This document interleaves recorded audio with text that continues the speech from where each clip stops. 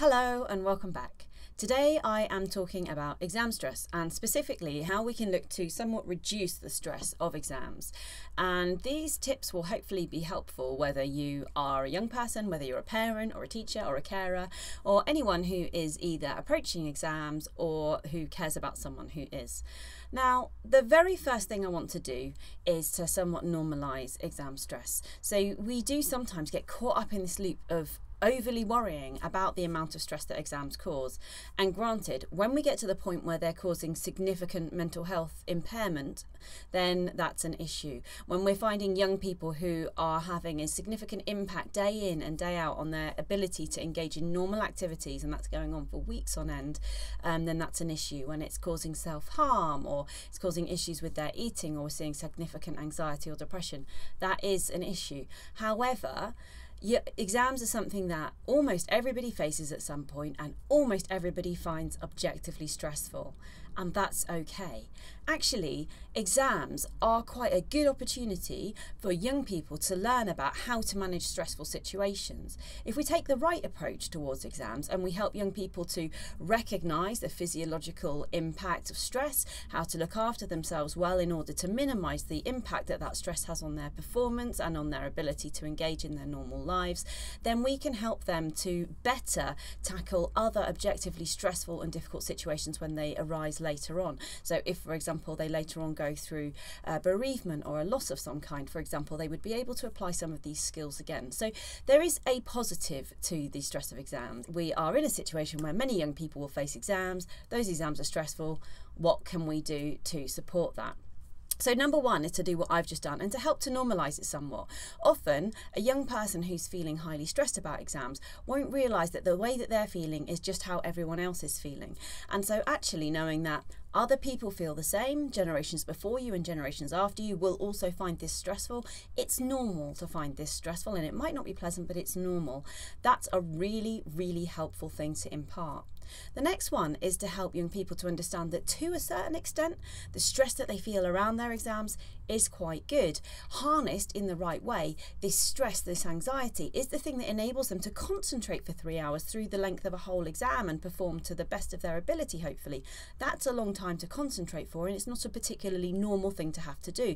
But the kind of physiological stress response, we have the adrenaline, etc., that kind of keeps us going, means that we are able to sustain that response in just the same way that, you know, someone who is a 100-metre sprinter feels a great deal of kind of stress and anxiety and adrenaline pumping as they wait for that start gun to fire, and that's what gets them as fast as possible to the end of the race.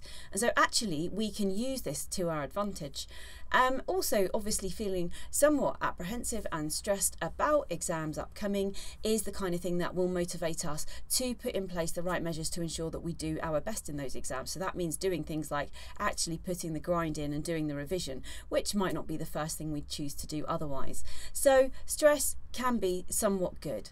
Next, in order to help young people to minimise the stress that they're feeling and to promote their performance and their well-being, we need to help them understand that before they do anything else, they need to get their physical health right. So all young people, all people need to think about their physical health, because this absolutely underpins our mental health. We need to make sure we're getting enough good quality sleep. We need to make sure that we are eating regularly and healthily, and we need to make sure that we are being somewhat active and getting outside if we can. Now, these are not the easiest things to get right, particularly when you're very busy in the lead up to things like exams, but these are the absolute cornerstone to staying well. When we get the physical underpinnings right, then that means that our kind of mental and emotional resilience is much, much higher, and we're much better able to manage the rest of everything else. If you think about how hard you find it to manage a difficult situation if you're tired or you're hungry, for example, and then think about being perpetually in that state, perhaps because you are depriving yourself of sleep or not eating properly because you are stressed about exams, and then think about trying to revise to the best of your cognitive ability, the two just don't really go together. So we need to really, really help them understand the importance of that physical health. And with that goes things like encouraging young people not to give up all of the activities that they did prior to their exam revision and the exam period.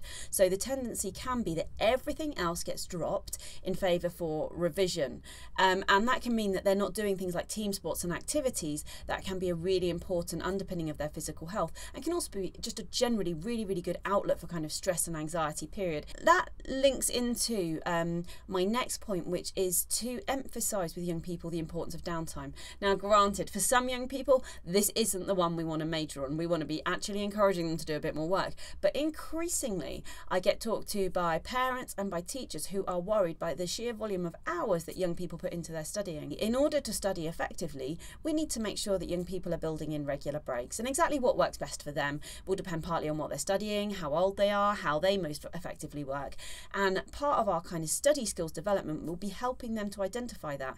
But there certainly is an absolute need for downtime. Our brain needs a break, and so we need to encourage them to have that downtime, build it into the revision timetable downtime so they don't feel guilty about it, and to actually do something completely different. They need to be given permission by parents, by teachers, by themselves to actually take genuine proper breaks. If we have these scheduled breaks, but we say, right, this is actual downtime and I'm going to take it between 3 o'clock and 4 o'clock on Saturday, then we can make sure we have a really good, well-defined break, and then we get back to working to the best of our ability as we return to the timetable. So I mentioned there as well the importance of study skills, which feels like a slightly strange thing to link into a video about stress, but actually one of the things that's most stressful in the run-up to exams is young people who don't feel like they're going to be able to perform to their best. And obviously, in order to perform to our best in our exams, we need to have a good understanding of the topic that we are going to be examined on, and we've got to have good skills for actually tackling that exam to the best of our ability.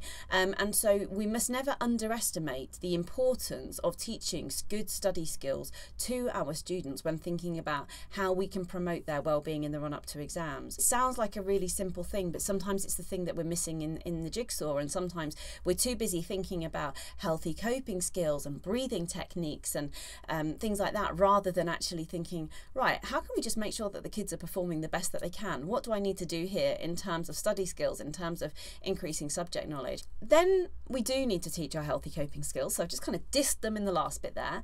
It's not that they're not important, it's just that study skills are even more important than healthy coping skills, because actually we just want kids to do really well in the exam. So we teach our study skills, then we're going to think about our healthy coping skills, and that is thinking about how do we manage when we begin to feel very anxious. We can think about healthy coping in the short term, so things that we could do literally as we're about to go into an exam, or if we feel the panic rising, and that might be things like using our box breathing techniques or other breathing techniques. We might be thinking about also things to help us become calm enough in order to get things like effective sleep, so calming strategies for the evening. We might also be thinking about how we deal with frustration or anger or upset that we might feel while we're studying, because what we can often find is that we are somewhat more emotionally turbulent during this time, and that ongoing stress of knowing the exams are coming up can mean that our emotions are a lot less in check. Helping them to recognise and manage the different emotions that they might be feeling, and ensuring that they've got lots of different strategies in their kind of healthy coping toolbox, if you like, that they can turn to before they turn to unhealthy coping mechanisms like drinking or self-harm or the use of food as a way of managing. So we want to make sure instead that they're writing or drawing or singing or painting or playing with their dog or playing with their PlayStation, whatever it might be, we want to make sure that they know what to turn to, what to use as those healthy coping skills. Next, we need to make sure that our young people know how to seek help if they need it. Now, that's not just help for mental or emotional well-being issues, that is also help with academic issues, because when we're in the run-up to exams, as I said before, one of the things that's most likely to stress us out is if we feel we don't have mastery of our subject and we're really genuinely worried about how we're going to do in that exam.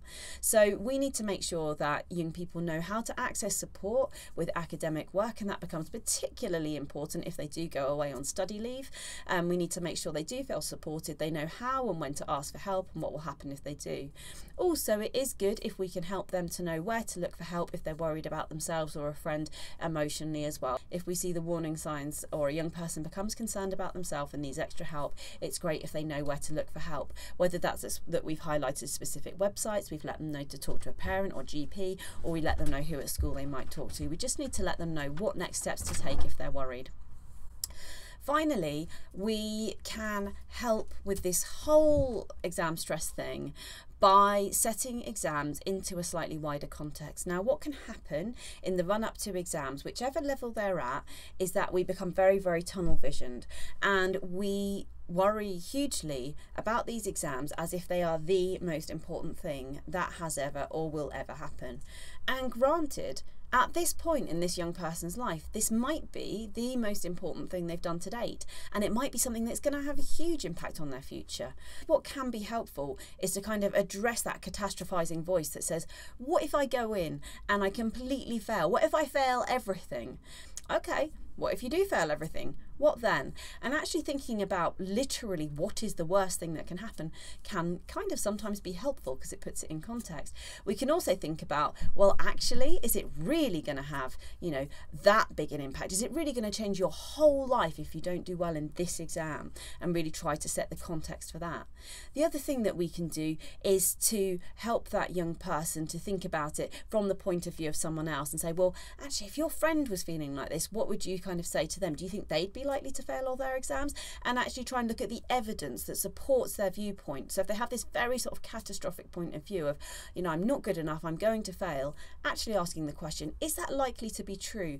Do you have a good understanding of the subject? Do you have a good track record in doing okay here? Has your teacher predicted that you're probably going to do all right? And are you doing enough work? And if all those things are true, which they are for many young people, then the answer is that they're likely to do okay. And that's important to understand too, to really kind of understand that, to look for the evidence that things will likely be okay. Okay, I hope that was helpful. If you would like to see my future videos, please subscribe, leave a comment down below with your suggestions, additions, experiences, etc. And if you like the video, please give it a thumbs up, and I'll see you next time. Bye.